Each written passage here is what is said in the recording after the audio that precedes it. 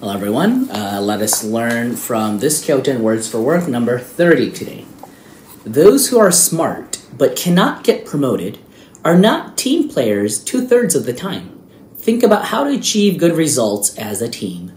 Words for Work number 30.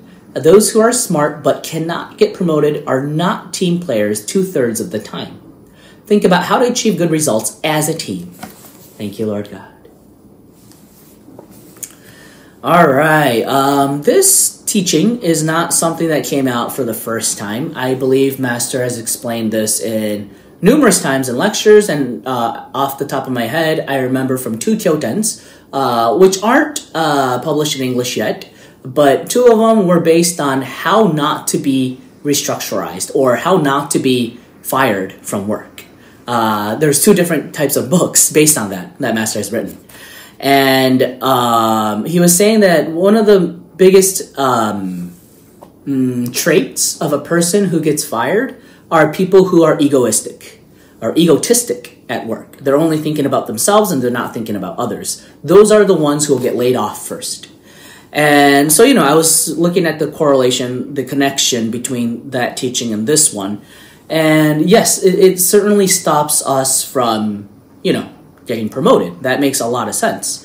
And interesting, right? Master's Alcantara's perception is that 2/3 of the time, even if you're smart and if you can't get promoted, 2/3 of the reasons is usually because you're not a team player.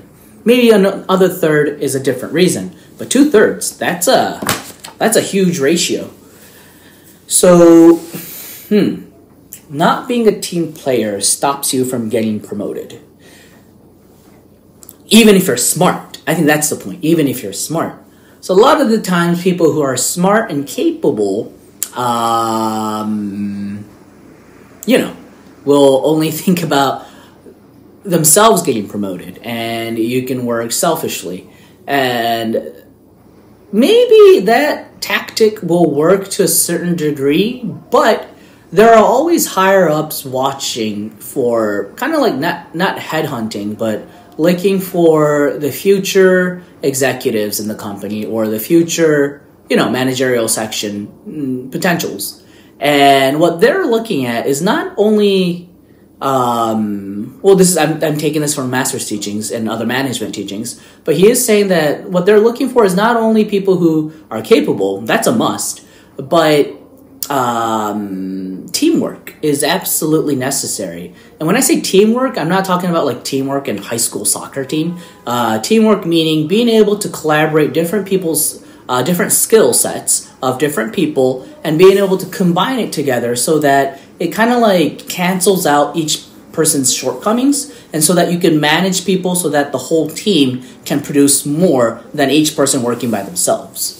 So those are the thoughts that came to my mind. What did you think? Please your thoughts in the comment section, and see you again tomorrow. Bye.